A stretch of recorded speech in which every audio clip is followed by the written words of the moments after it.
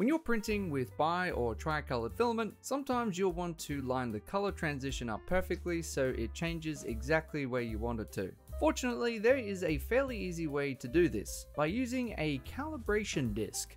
All you have to do is drop it onto your build plate, select the print settings you're going to be using for the main print, then hit print. This should only take about 20 minutes to do, and you'll need to do this whenever you load the spool. That said, it only uses about 3 grams of filament, so it's not like you're wasting a lot. Once it's done, we can have a look at the disc and it will show us exactly where the color transition will occur. I found that using a small divider helps you decide exactly where you want the transition to happen, as you can check either side of it to see what it's going to look like. You want to use the indented markers as opposed to the raised ones, as the indents line up perfectly with the raised notches on the top surface and make aligning much easier in the next step. Once you've found the spot, bring in your 3D model, make sure it's centered, scale it down so it fits inside the disc, and rotate it to the mark you found on the disc. So I'm going to be using this mark here, so I'm rotating it to that mark on the slicer. Just be aware that rotating your print is going to change the location of the seam. Rotate it too far and the seam is going to end up on one of the sides or even the front, and that may not look desirable.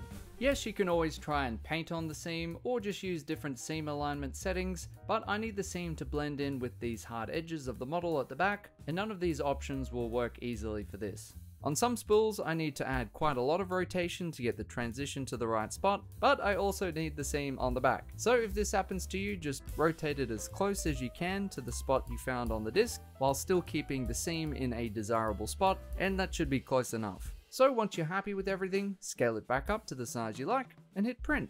Then once it's done, you can enjoy your perfectly transitioned silk PLA print.